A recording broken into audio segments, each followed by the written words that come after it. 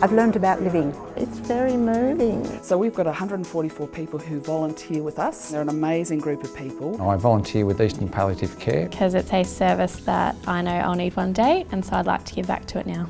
It's a privilege to spend time with people who are on this last part of their life. We do laugh and we have fun. I hear the most wonderful stories. I'm amazed at the level of support they provide and the level of professionalism. I actually think more people should do it. It's a lesson for us all. Yeah.